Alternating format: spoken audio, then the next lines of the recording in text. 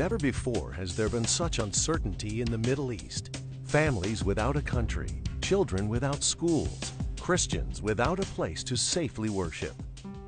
Now is the time to face such uncertainty with God's own answer. We are changing people's lives through the gospel and Christian teachings. We can reach the hearts of people who seek and find Christ through a messenger like SAT-7. If you're a Christian in Iran, they badger you a lot. For instance, I couldn't say that I'm a Christian in school, and if I or anyone spoke about this, they would expel us from school. They were saying you shouldn't study this in school. Believers in Iran have many challenges. First off, as everyone knows, converting to Christianity is a crime. There was no church for us to go to worship or have Bible study. I was forced to leave Iran, and I came to Turkey.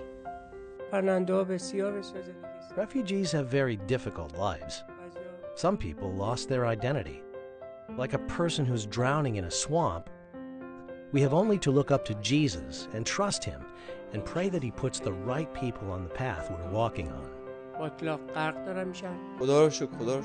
Even though we cannot estimate the number of churches and house churches in northern Iran, praise be to God, God is really working.